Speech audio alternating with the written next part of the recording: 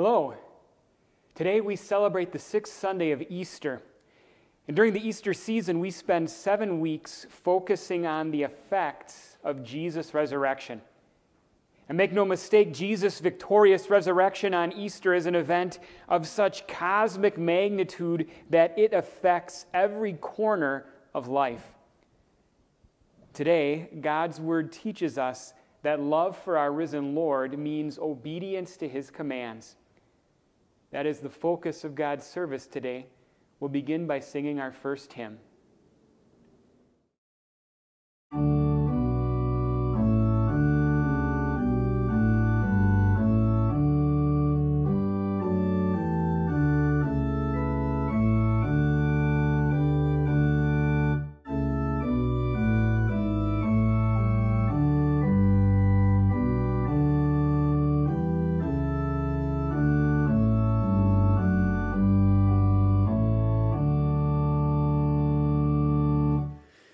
As angels joyed with one accord upon the advent of our Lord, so laud we all and bless the name of Him who from the Father came. He came not clothed in majesty, nor power that suits His deity. In lowly state He walked till He, in dying, set us captives free. This done, He soared to God's right hand, yet orphaned not His chosen band, for He, not bound in grace and power, attends His own each day and hour. In every age let praise abound. He comes, we hear His voice resound. His glorious gospel does not cease to bring us comfort, joy, and peace.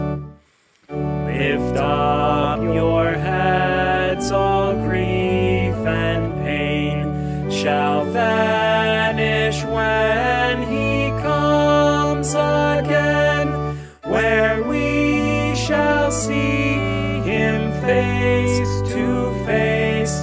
Their joy alone shall have a place.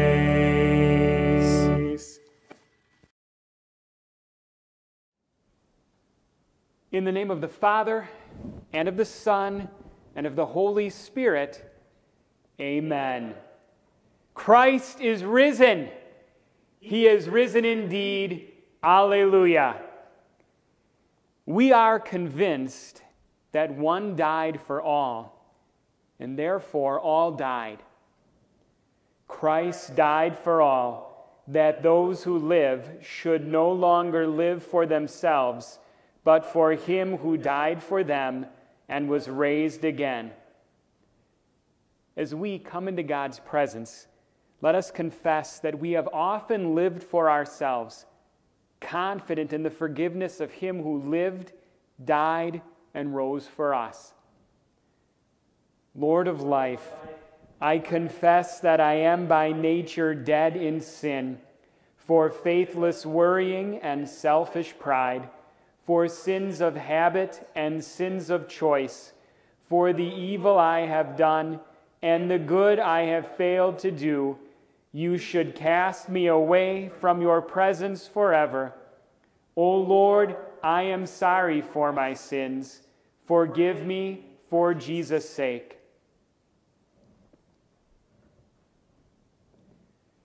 Christ has died. Christ is risen. Christ will come again. In his great mercy, God made us alive in Christ even when we were dead in our sins. So hear the word of Christ through his called servant. I forgive you all your sins in the name of the Father, and of the Son, and of the Holy Spirit. Amen. This is the day the Lord has made. Let us rejoice and be glad in it. We sing our song of praise.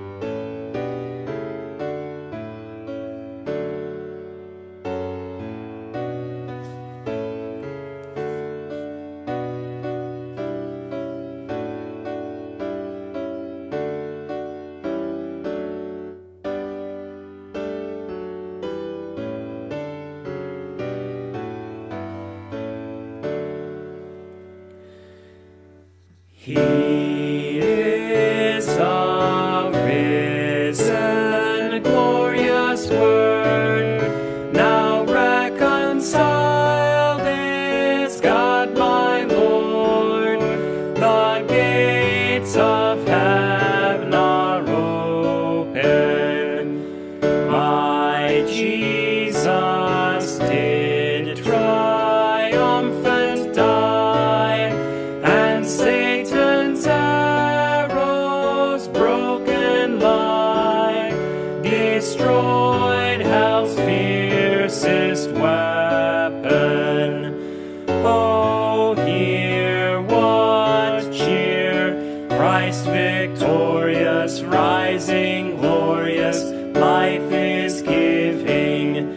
He was dead, but now is living.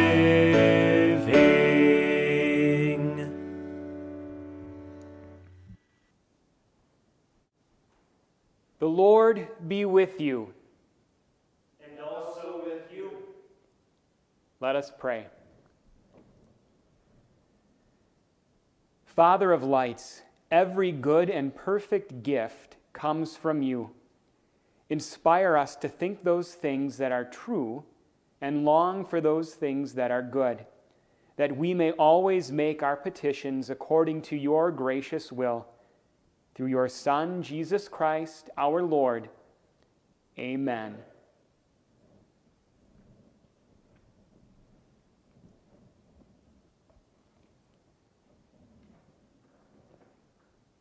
The apostle explains how we know what love is.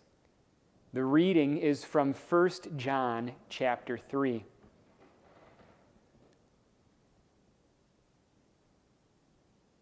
This is the message you heard from the beginning. We should love one another. Do not be like Cain, who belonged to the evil one and murdered his brother. And why did he murder him? Because his own actions were evil and his brothers were righteous. Do not be surprised, my brothers, if the world hates you. We know that we have passed from death to life because we love our brothers. Anyone who does not love remains in death. Anyone who hates his brother is a murderer, and you know that no murderer has eternal life in him. And this is how we know what love is. Jesus Christ laid down his life for us, and we ought to lay down our lives for our brothers. If anyone has material possessions and sees his brother in need but has no pity on him, how can the love of God be in him? Dear children, Let us not love with words or tongue, but with actions and in truth. The word of the Lord. Thanks be to God. The psalm of the day is Psalm 66. And Psalm 66 urges God's people to make his name known in all the earth. We read it responsively. Shout with joy to God, all the earth. Sing the glory of his name. Make his praise glorious. Say to God, how awesome are your deeds! So great is your power that your enemies cringe before you. Come and see what God has done. How awesome his works in man's behalf. He rules forever by his power. His eyes watch the nations. Let not the rebellious rise up against him. Come and listen, all you who fear God. Let me tell you what he has done for me. I cried out to him with my mouth. His praise was on my tongue. If I had cherished sin in my heart, the Lord would not have listened.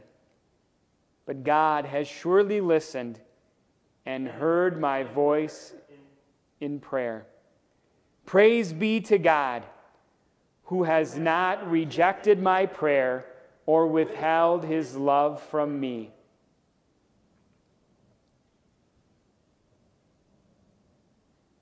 The Holy Spirit's job is to help the world know the Father through the Son. The gospel is from John chapter 14. If you love me, you will obey what I command. And I will ask the Father, and he will give you another counselor to be with you forever, the Spirit of truth. The world cannot accept him because it neither sees him nor knows him. But you know him, for he lives with you and will be in you. I will not leave you as orphans. I will come to you.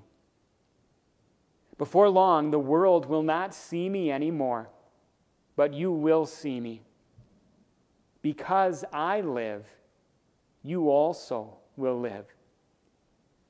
On that day, you will realize that I am in my Father, and you are in me, and I am in you. Whoever has my commands and obeys them, he is the one who loves me. He who loves me will be loved by my Father, and I too will love him and show myself to him. The gospel of the Lord. Praise be to you, O Christ.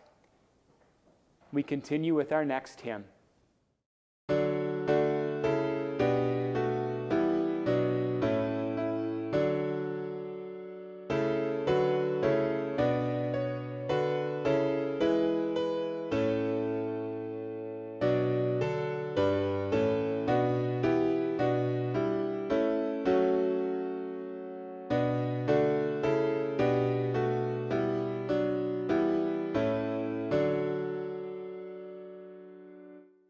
Forgive us, Lord, for shallow thankfulness, for dull content with warmth and sheltered care, for songs of praise, for worldly wealthiness, while of your richer gifts we run aware. Teach us to thank you, Lord, for love and grace, for life and vision, for a purpose clear, for Christ your Son, and for each human face that shows your message ever new and near. Forgive us, Lord, for selfish thanks thanks and praise. For words that speak at variance with deeds, forgive our thanks for walking pleasant ways, unmindful of a broken brother's needs. Open our eyes to see your love's intent, to know with minds and hearts its depth and height. Let thankful days in loving labor spent reflect the truly Christ-like life and light. Grace and mercy, peace and abundant love be to you from God the Father, from our Lord Jesus Christ, and from the Holy Spirit, whom he has promised and delivered to us. Amen. Brothers and sisters, if we were to take a poll and ask people one simple yet also kind of profound question, the question, what is true love?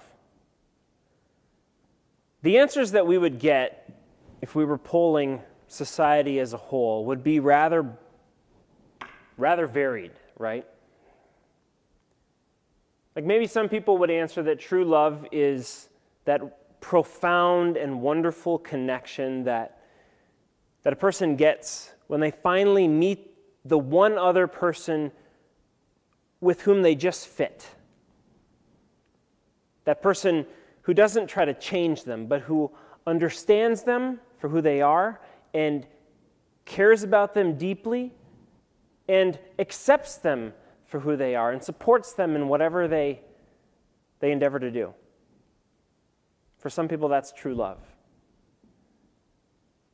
Other people would say that that is a very, very young person explanation of true love.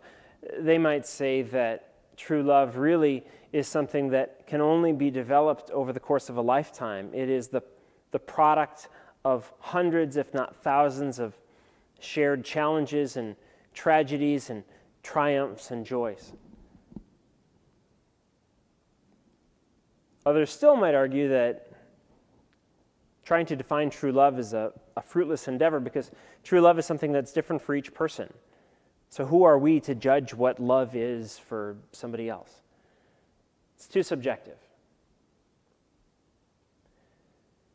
Yet as Christians, we of course turn to the infallible Word of God for answers to questions like these. And today, in the infallible Word of God, we see a definition of true love that is rather different from what a lot of our society might offer as a definition of love. And it is rather definitive.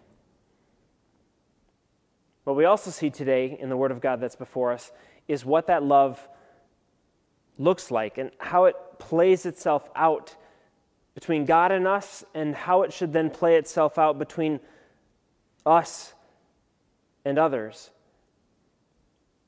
And we hear God remind us that to confess Him, the one who is love in this world, it means that we are also called to put true love, as the Bible defines it, into practice in our lives. So that being said,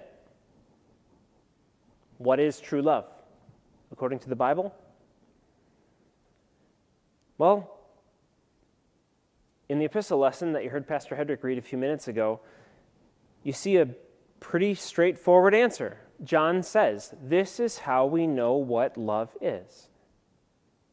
Jesus Christ laid down his life for us. And so if you turn that into a general principle, you come up with your definition of true love. True love is doing that which is in the interest of someone else, regardless of the cost to yourself. Or if you want to put it in a slightly different way, you could say that true love is a willingness to sacrifice that which you have so that others who don't have what you have might have it. See, the scriptures are pretty clear that that's exactly what your God did for you. God gave of his fullness, of his perfection, to fill us in every way that we lacked. Like to quote one of the Psalms, it says, our tongues practiced deceit, and it says the poison of vipers was on our lips. So what did God do? Well, God sent his son Jesus, who came and preached good news to the poor. And he bound up the brokenhearted, and he proclaimed freedom to the captives and release from darkness for the prisoners. Likewise, we were intent on following our own selfish whims, no matter what the consequences. That's what we all acted like by nature. And so what did Christ do? Well, he came and he said to his Father, not my will, but your will be done. We lived lives that were completely self-serving. We lived as idolaters. So what did Christ do? He came not to be served, but to serve, and to give his life as a ransom for many. So because of his love, because of his giving of his fullness to what we lacked, we now are complete. We don't lack anything, because from his fullness, John writes in another place, we have received blessing upon blessing, grace upon grace. Because he poured out his perfect life unto death, we now have life. And so in him we're new creations. We're washed. We're forgiven. We are holy. We're righteous.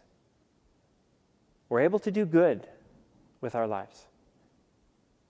We are able to love with our lives. So as these new creatures who have received from the fullness of Christ and have become children of God, this is the new calling to which Jesus calls us. This is the new purpose which God has given to each of us, to confess him who is love with the rest of the world by doing as he did, by loving one another as he loved us. We have to lay down our lives for our brothers. Or John says as well, if anyone has material possessions, more literally, if you read the Greek, a life in this world, he says, well, then we ought to give of that life. We have to give of those possessions to those who don't have it. When John says these things, he's practically applying this new command that we've received, to love one another. And of course, as John makes this application, kind of specifically about material possessions, we can apply it broadly to all sorts of aspects of life, right? If you have a life in this world, whatever you have in this world, you have to lay down that life for others. So maybe it's not material possessions, but maybe it's a skill. You have a skill that those around you lack and need, and so you can give from your abundance to their deficiency. That's love. Even if it costs you.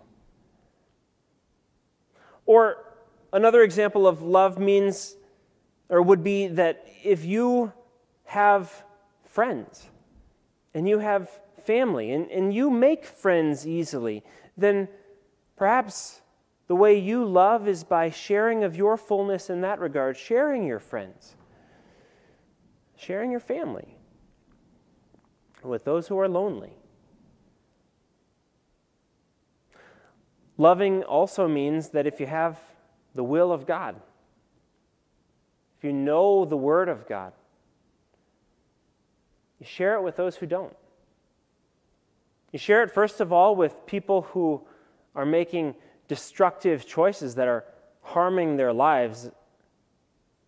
But more importantly than that, and certainly you always have to follow up that with sharing the forgiveness that you have received in the Word as well.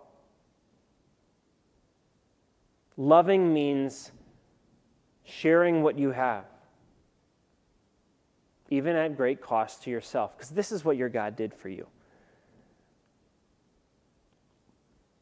Which, of course, is not an easy thing. This is tremendously hard.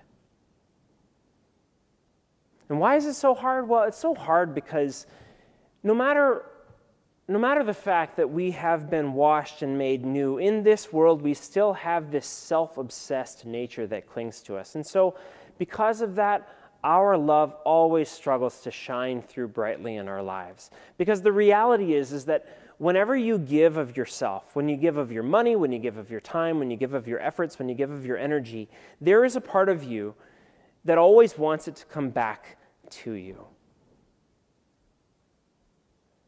There's a part of us that will never love, at least here, will never love just because he first loved us, but because we want to be loved in return. There's a part of us that every time we give wants to get. And if you don't think you struggle with that too much, then think about this. Think about the last time that you really put yourself out for someone and they didn't seem to notice or care, and how you felt about that. So love is hard.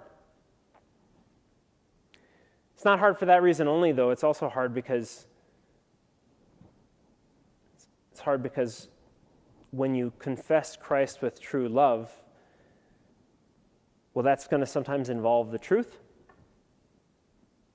And the truth is not always something that people, even if you are being sincerely loving and just want what is best for them, and you know it's going to cost you to share it with them, the truth is not something people always appreciate. If you've ever had the opportunity to share a hard truth with someone who is in need of hearing a hard truth, perhaps turning a grown child from a sin, or confronting a fellow believer with a destructive choice that they were making in their life, you know how hard that can be. Or maybe the way we should be thinking about this is the last time somebody confronted us with a hard truth and how we responded. Was our instinct to thank them for their love and their concern and their courage in bringing up such a difficult topic, or perhaps were we a little less than thankful? So this is hard. Confessing Christ with true love is a tall order, but it is what your Savior, who gave his life for you, has called you to do, because it's good. It is good. It is of God. Dear children, John says, let us not love with words or tongue, but with actions and in truth. And my friends, it's pretty clear that it can't be any other way either. We can't listen to all of this today and say, well, that'd be nice in a perfect world. John says this, inspired by the Spirit, John says this, anyone who does not love remains in death. So you see, a faith without deeds isn't really faith. That's what the whole book of James is about. Or as John himself says in another place in one of his writings, no one who is born of God continues to sin. In other words, nobody who is a child of God can willfully go on sinning. Either we are children of light or we are children of darkness. Either we are born of God or we are born of the devil. Of course, we are born of God, brothers and sisters. We are born of God because we do love one another. I see it. I see it among all of you. I see it in my own family, not perfectly. But we do love one another. The evidence is there. It's just that as your shepherd in Christ, I'm here to urge you to do so more and more. And to find your strength to do so in the one thing that can actually strengthen you to do so, which is the power of Christ's love that first came to you, and the power of the Spirit whom he has sent to dwell within you. See, it's only rain that softens a hard ground and enables it to bud and flourish, right? And so only the refreshing rain of God's grace on our own stubborn, selfish, hard hearts is what can soften us a little bit so that we can begin to bud and flourish in our lives of love for each other. Only if you are constantly imbibing the forgiveness that God has given you, and you are recognizing the depth of it, and you are recognizing the results of it, and you are recognizing and rejoicing in the blessing of it, will you be able to then extend that love to others, especially when that love means giving to others who will not or cannot repay you. When we do that, though, when we do keep our hearts fixed on things above, where Christ has given us or blessed us with all things, well, then true love can begin to flourish among us. What's more, when we also learn not just to find our joy in the ways in which we are repaid when we love other people, but to find our joy in the act of loving others itself. In other words, when we find our joy in simply being like Christ to someone else, in being an imitator of God, in being Christ to someone else, being his body, well then it becomes easier to love as well, because we don't have to always hope for something to maybe come back and then get frustrated when it doesn't.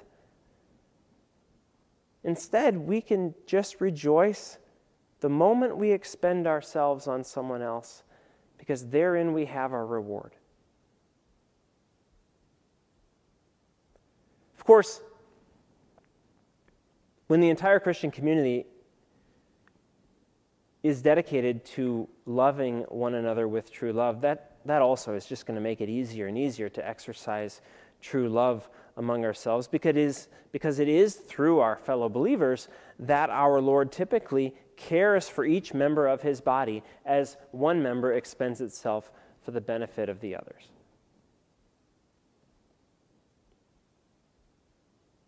Now, I can't paint a false picture here for you. The reality is that this side of eternity, because of the sinful nature that still clings to us, our love for each other is always going to remain but a dim reflection of the love of God for us.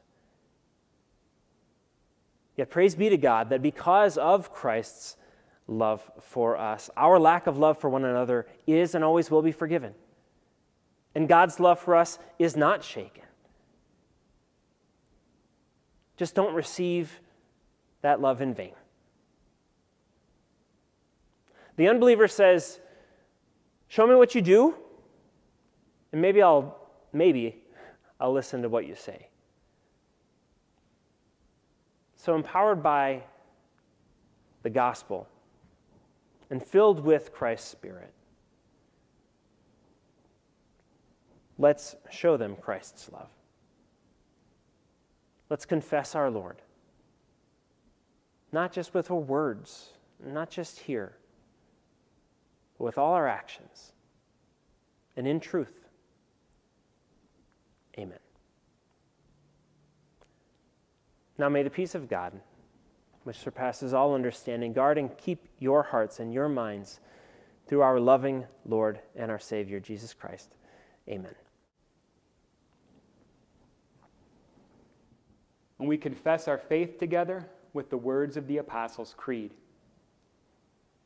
I believe in God the Father Almighty, maker of heaven and earth. I believe in Jesus Christ, his only Son, our Lord, who was conceived by the Holy Spirit, born of the Virgin Mary, suffered under Pontius Pilate, was crucified, died, and was buried. He descended into hell. The third day he rose again from the dead. He ascended into heaven and is seated at the right hand of God the Father Almighty. From there he will come to judge the living and the dead. I believe in the Holy Spirit, the holy Christian Church, the communion of saints, the forgiveness of sins, the resurrection of the body, and the life everlasting. Amen. Let us pray.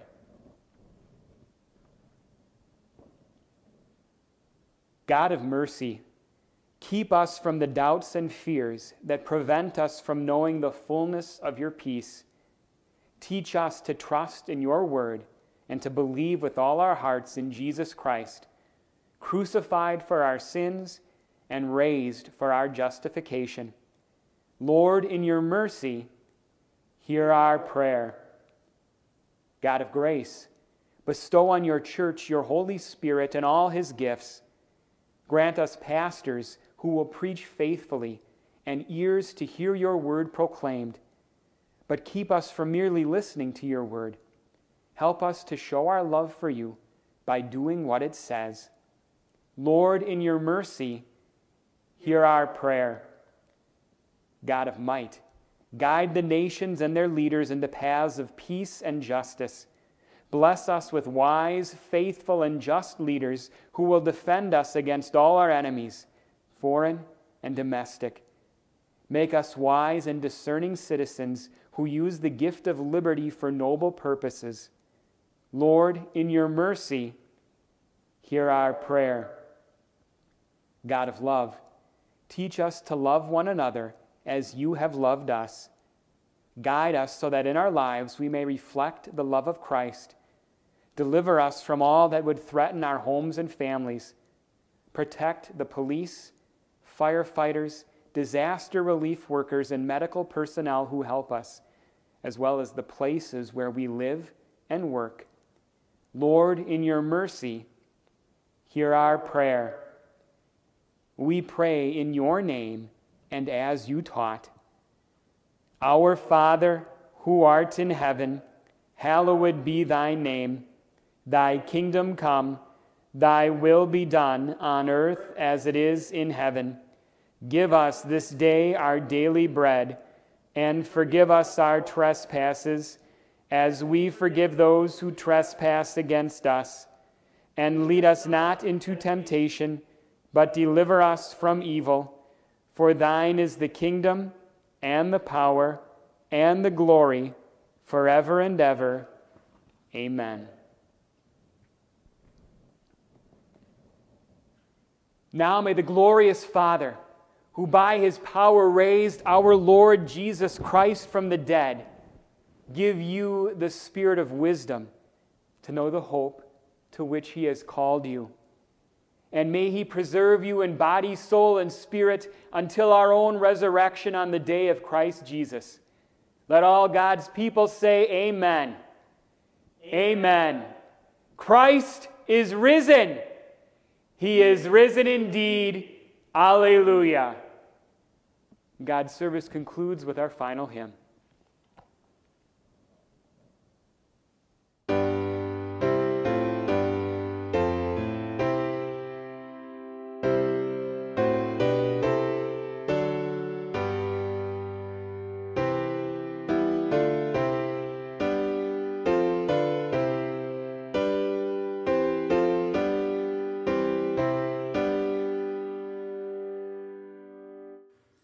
Blessed be the